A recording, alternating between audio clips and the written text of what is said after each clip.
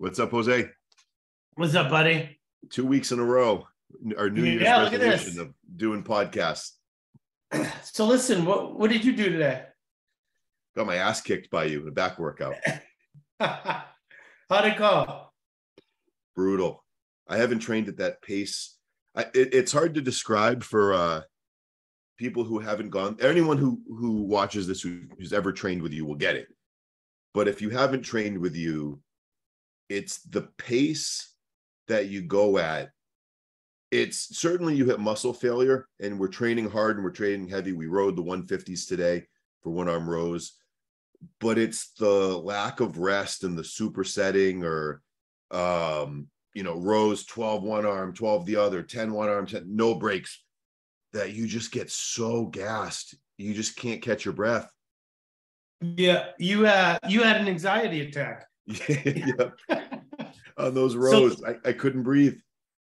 Anyone out there who's ever had, in my entire life of training, it happened to me once when we were doing hack squats. You remember that? Yeah. And I felt like it was because I had the belt on, cinched up tight, and we were just doing so much volume, drop set. And then I got to a set where I was like hyperventilating so much, I couldn't catch my breath. And I'm like, dude, I'm tapping out. I had to like stop for a minute and just catch myself. And that only happened to me once in my entire life. And it happened to you today. Yeah. I think this was the second time. There was one time we trained legs at Impact Fitness with that. I think it's called like a bear squat. Yeah. Remember where you put your legs slightly in front, the pads on there. And we were going like a stupid drop set, 7 plates aside for 10 or 12 reps to 5 plates to 3 plates. And the 7 was all I had, right? Like failure on the last rep. You're not breathing well when you're doing that. You rip the 2 plates off each side, go. And I couldn't breathe, right? And I'm starting another hard set and my legs are shaking. And it was like full panic attack. I think it was one of our videos, Legs at Impact. And then today on the rows, it was, I think, just getting to it was 12 reps, right to 10 reps, same weight, 100-pound dumbbell. And then it was 8 reps. And right on that 8, I was trying to row and it was like my body was shutting down. Like it wasn't that like the weight just got too heavy. It was, I had no air coming in. Right? I was like hyperventilating. Yeah. And you know what it reminds me of is when you're a kid playing sports, soccer, whatever, you do those dashes back and forth, and then it catches up to you, right?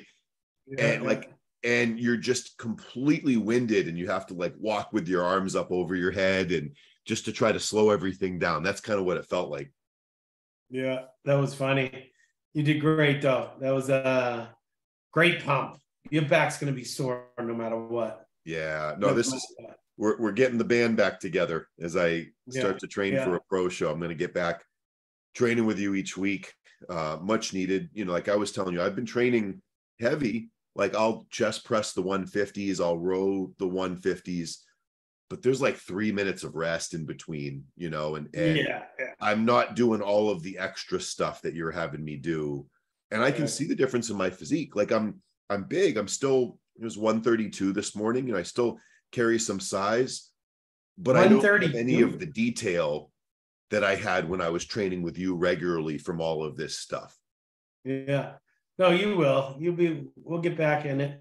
We'll start recording them too and posting them up here. Yeah, so people can get a chance to see what this stuff is. Because it's anytime I was just describing it to someone in the gym. I walked through there a few minutes ago and they were like, dude, are you okay? And I was like, I just trained with Jose, just out of it. It's like, don't ever want to talk to you right now. Yeah. And they're like, what do you mean? Would you guys train legs? And I was like, no, back. And they're like, back. It was like the reaction you'd have after a hard leg day. And then, this guy was like, it's a back workout. You do some lat pull downs, some rows. How hard can it be? I'm like, oh, it was hard. Yeah. No, back is equally as hard as legs. I mean, legs can be worse because of the amount of blood down there, but back is really rough, especially when you're doing those rows. One arm rows suck the life out of you because you're going all you can on one side and then doing it again. It's kind of like doing heavy lunges. You got to do one leg and then the other. You smoked.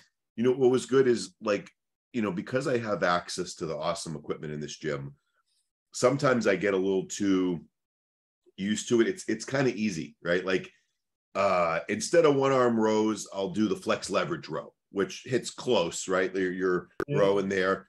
And it's kind of lazy of me to just throw some plates on there. I'm right in the position. And it's certainly easier than having to swing 150s around, the strain that puts on your body. So I've been avoiding the one arm rows. I'll just do the flex leverage.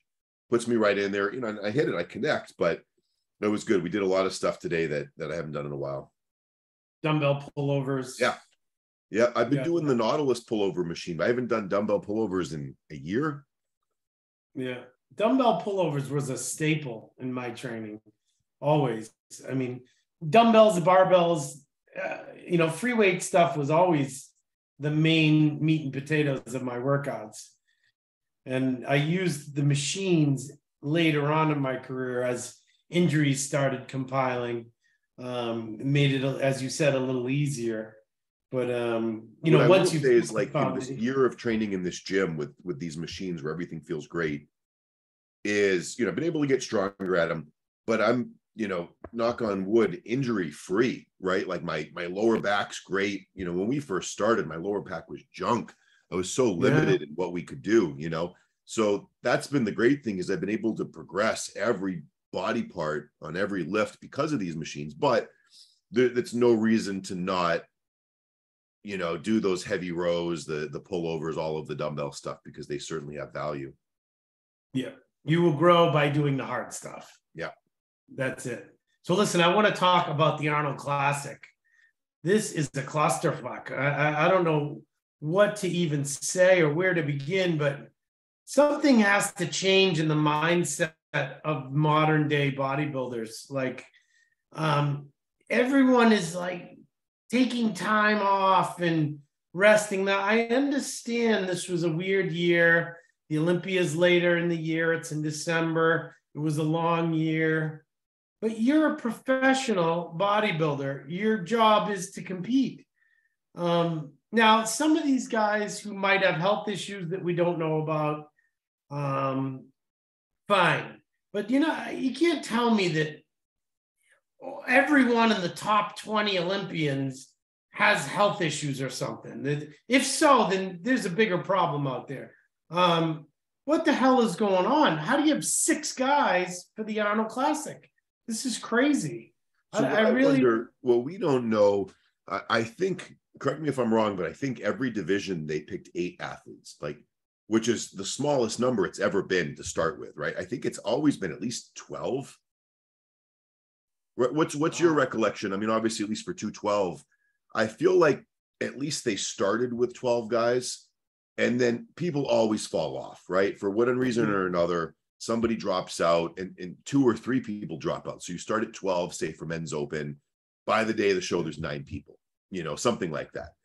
So this year they started at 8. And the first day I saw that list, when they started saying, here's the bikini girls, here's 8, here's classic physique, here's the 8 and open. First thing I said to myself was, there's going to be one call out at the show.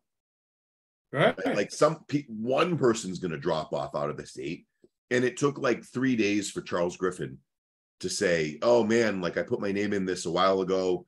I apologize for not communicating to the Arnold, but I don't plan on doing the show anymore, So what I wonder is, did they set this cap at 8 and maybe Antoine wanted to do it, or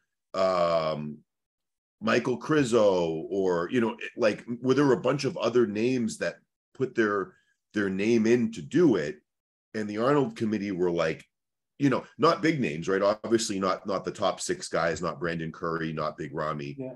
But like you said, the back 10 through 20, those placings, did those guys put their names in and they weren't selected? And, it's a huge problem picking only 8 people, especially in open, right? Because they're just bikini, whatever, everyone's going to show up every time. Those girls can do 10 shows a year. But when you talk about open, guys fall off. Things go wrong, you know, when you're dealing with all of the things that go into those guys doing a show. Yeah. Yeah. I mean, if they only picked 8, then I understand it a little better. But that's still a low number, and you kind of have to plan for 1 or 2 to drop off. Yeah. But only having 6 guys, so what are they going to have? 2 call outs of 3? Yeah. That's crazy to me. If I were Nick Walker or Derek Lunsford, I would reconsider. There's no way they're fat by now, and they have 6 weeks or 7 weeks to prepare and get ready. They don't have to do anything crazy. They're already top of the heap. Just come in shape. I mean, they're not out of shape. There's no way they got fat in 3 weeks, whatever. I just don't understand it. I mean, back in the 90s, you had guys like Milos. I think he said he did 20 shows in a year. Yeah. It's crazy. Like,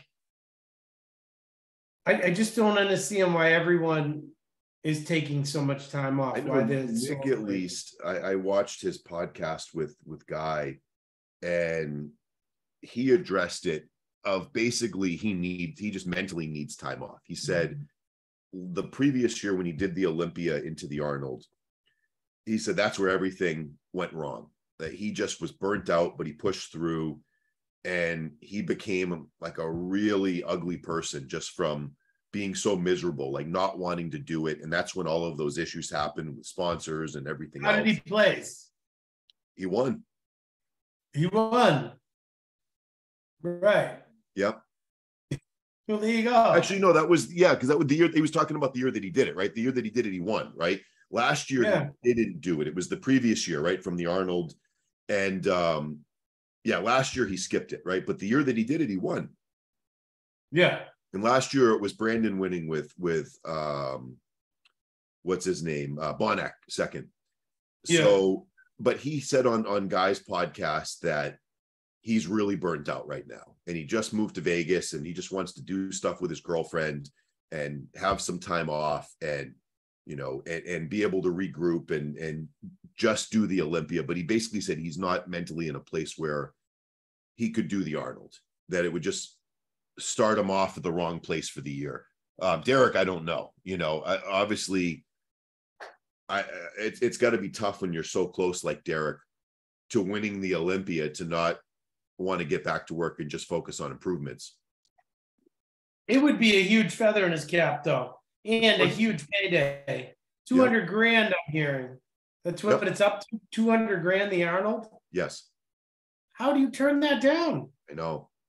You know, I think people need to remember there's not a lot of money in bodybuilding.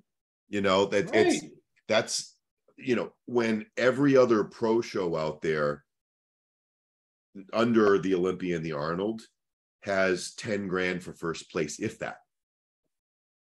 You know, like every other pro show, 10 grand. Right. So how do you not have like a Hunter Labrada doing it, who is 7th, right? Yeah. It's he could be in the mix of I read something today where he just basically said, I'm really disappointed. I've been off all social media. That was an embarrassment that I didn't make first call out. I'm so pissed at myself. And that we got our peak wrong.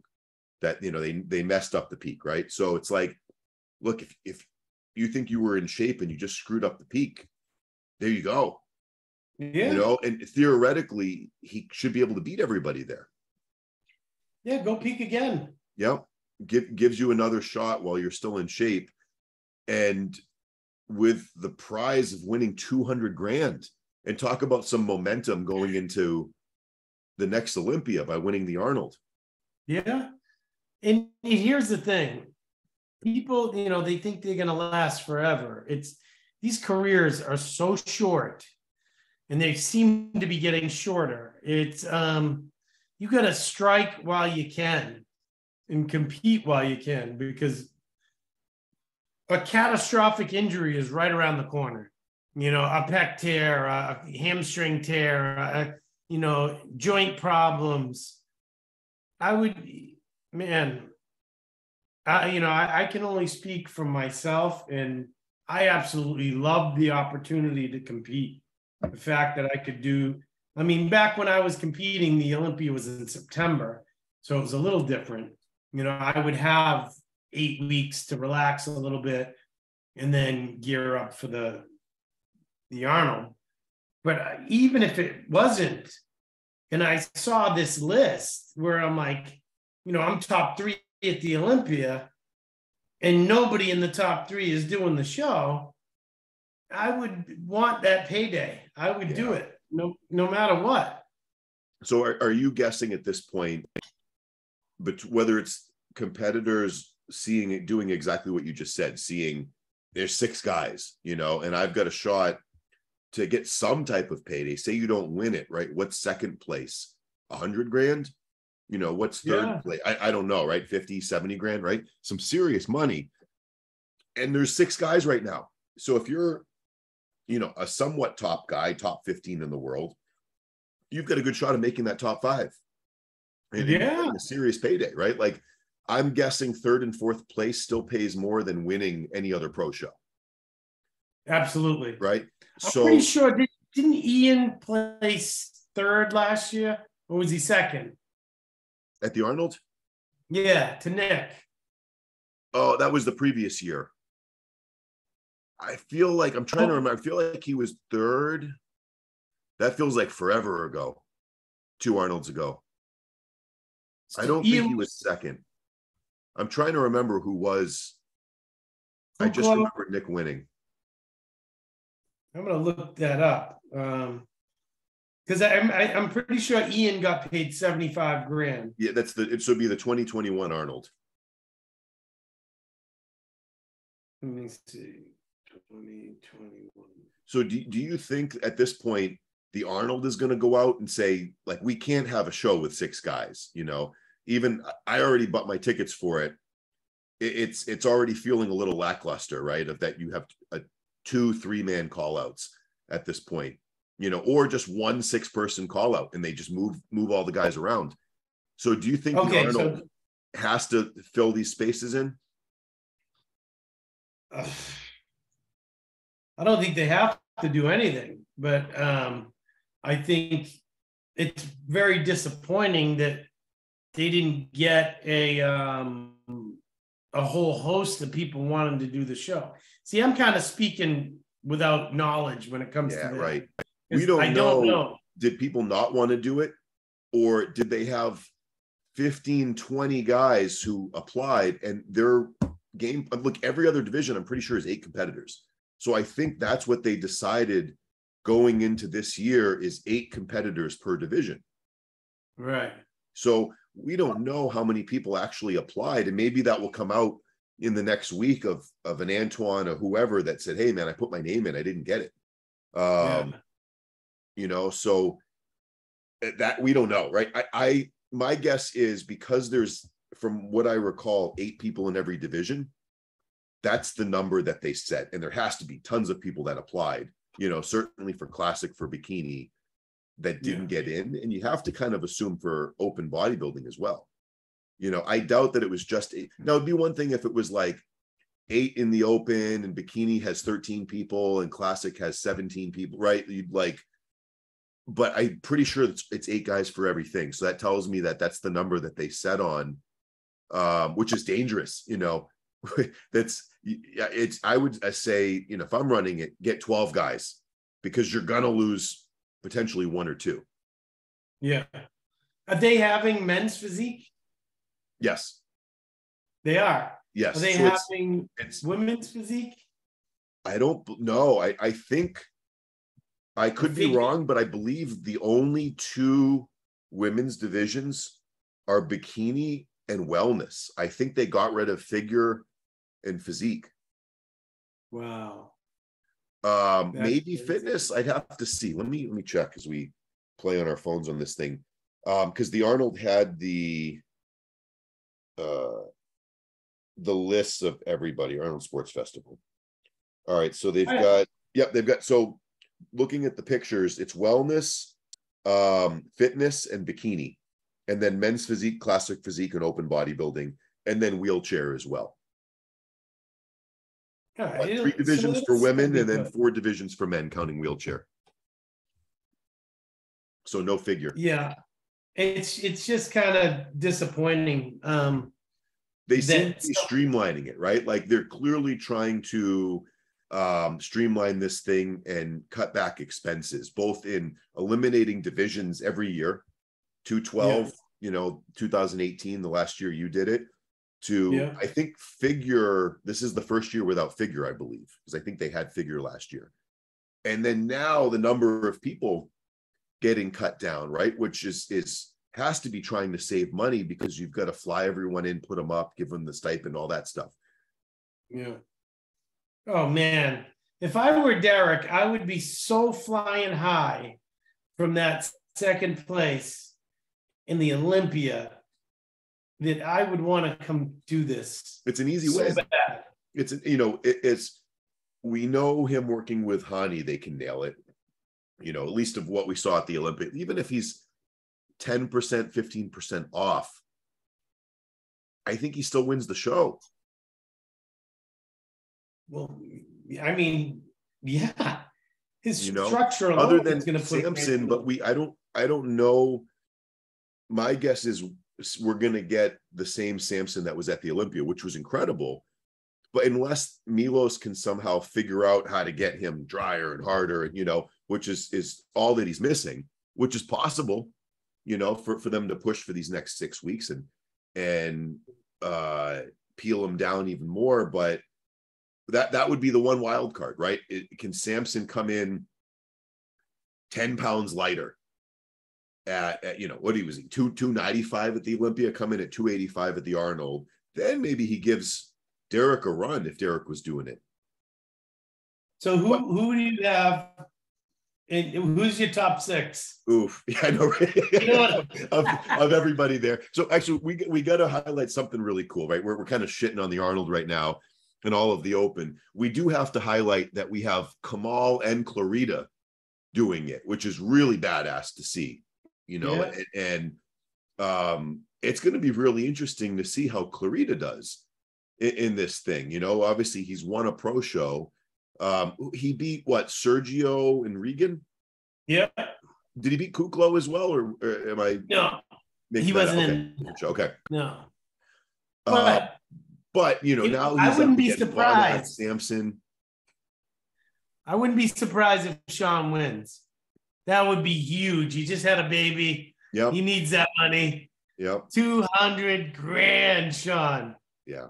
I'm pulling for him. That's who I'm rooting for. Yep. Definitely. I think him and Samson. There's imagine that. What's Samson's got to be over a foot taller than him. I know it's going to be like Brian Shaw next to him at the placings. Kind of jumping around here, but obviously kind of a wild card that could win it, or if it's anything like the Olympia, is going to be 3rd or 4th is Bonac. What do you think went wrong? Like I saw him at the Arnold, and then obviously the Boston Pro. You saw him at the Boston Pro, and he was insane. To the point that we're saying he should be top 6 at the Olympia, and he came out and it just wasn't the same look. Can they fix that? I had him picked for 2nd place at this Olympia. I had Rami winning, him in 2nd, Hadi in 3rd. And I was way off. If he looked the way he did at the Boston Pro, I think he would have been in the fight to win. He was fuller. It made everything stick out. I don't know. I think maybe they panicked at the end, like thinking he wasn't like on time, and maybe tried to suck him down a little bit too much at the end, which flattened him out. And this guy needs to be full, crazy full to look like the physique we're used to seeing. And he just didn't have that look. Even his chest, which is arguably his best body part, crazy striated round, his chest was a little flat, and his legs seemed a little down. and supposedly they were on their way back. If you look at the picture of Bonac guest posing like a month out from the show, he looked awesome. He was bubbly, huge, and that wasn't the look they brought to the stage. So I don't know what they did, and I don't want to speculate and say, diuretics or anything like that. I don't know, but whatever it was, I think they pulled him down too far. That's the only thing I can come up with, is he just wasn't full and round. For pound, I would think he is a lot bigger than Derek. He's not as wide as Derek, right, but thicker. And on stage, it wasn't close. No, like right. Derek blew him away. Yeah. So it was kind of a weird thing.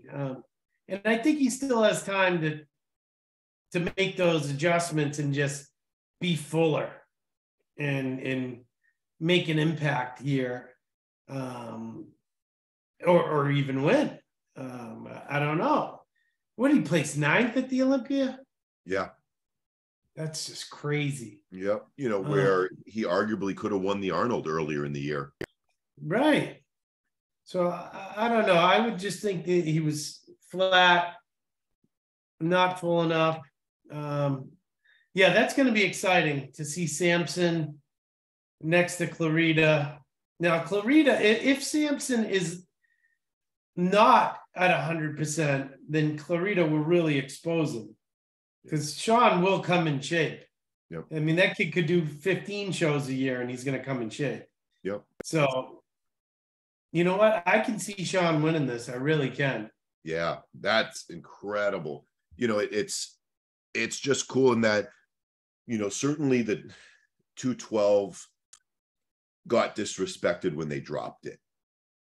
And what was their story? That not enough people want to do it or something like that, right? Which wasn't the case. There was always a good turnout of basically everybody but Flex Lewis, was doing the show.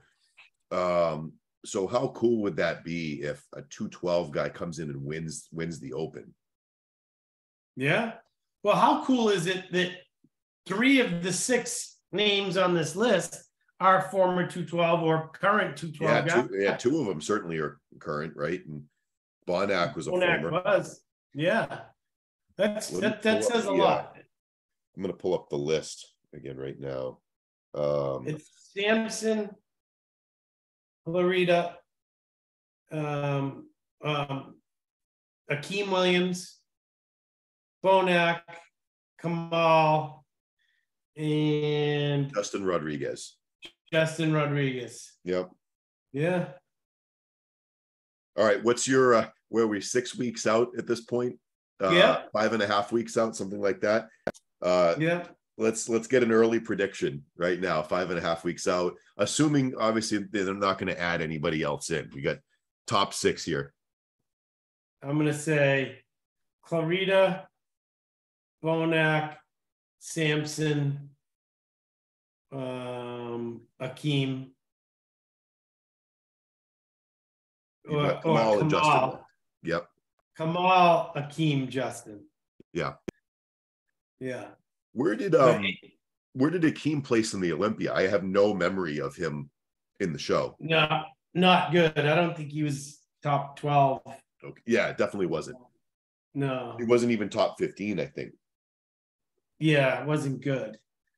Maybe he can I honestly don't even remember him from the show. Was he just soft? Was he watery? Like, I have no recollection of even what he looked like. Yeah, I mean, he was huge, but he was particularly soft from behind. Yeah. Just wasn't, close. So, he's got time to do it. Hopefully he kept going with the intentions of doing the Arnold. Yeah. He's a guy that could conceivably come in and win. Yeah. If he's peeled. Yep. But, he's going to have to go back to the drawing board of what he wants to do. You can't just come in huge. Clarita's going to nail it. Kamal's going to nail it. Those guys are, within 5% every show, right? Like maybe Kamal, you could say he could have been a little fuller, but he's always shredded. At this point, like, we can assume Samson. I think Bonac will nail his condition. It's just a matter of, is he going to be full? Right. Samson's kind of a wild card. He's gotten better each time, but still, if he's going to stand next to those guys, he can be exposed, condition wise. I mean, he's on paper, he's the guy, if you're judging by the Olympia, he's the guy to win this on paper. Yeah. Right. Short of Clarita, but if you're, discounting the 212 a little bit just because of, the height on there and how tall and big Samson is, Samson should be the favorite going into this as the highest ranked guy. Yeah. Yeah. I'm not sold that he can. Well, here's the thing.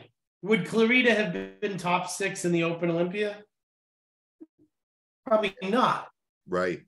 But when you compare them pose for pose, condition, if Samson is in 1% better condition than he was at the Olympia, then he'll win. Yeah. But if he's even 1% less, Clarita will beat him. Yeah. That's the cool thing about if this is a small lineup at 6 guys, maybe they find 2 more people to throw in last minute. And it's 8 guys. Is Clarita's going to get the look? He's going to get compared, which will be really fun again, right? Because we had that at, what was it, the Legion show he did? Is that the show that he won? Yeah. There was a lot of like, what is he going to look like up there, especially with really tall, big guys like Regan and Sergio. And he wins, so that part's going to be really, really fun because he'll get the look. They got nothing to do if there's 6 guys, then compare and move everybody in the middle and everybody stand next to everybody, right? Because what are you going to do? Otherwise, men's open bodybuilding is done in 8 minutes if they don't do that. Yeah. No, my pick is Clarita. Any way you slice it. He's at his peak. He's at his best. It's not difficult for him to turn around and come back in 7 weeks and be spot on. And he's really tough to beat. He's complete. He's symmetrical, balanced, conditioned. And if bodybuilding is judged the way it should be, it's not a height contest, then I think he can win without a doubt. Yeah, I agree. And it's just one of those feel-good stories. The judges will put him in the middle. He's going to be in the middle somehow. Yeah. He'll take turns flip-flopping with Bonac and Samson. Yeah. And they're going to give it to him. Because he's better put together than Bonac. And he's going to be better conditioned than Samson.